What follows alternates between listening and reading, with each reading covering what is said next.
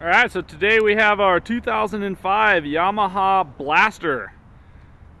This is kind of the last of the two-stroke ATVs that were available. Everybody else was four-stroke at this point. These things are in a 200cc air-cooled carbureted motor. Real basic proven technology that's reliable and lasts a long time. It's really easy to maintain. Just pre-mix your gas, change your transmission oil once in a while, you're good to go. This is a crazy little dune runner. These things can reach speeds of almost 60 miles an hour.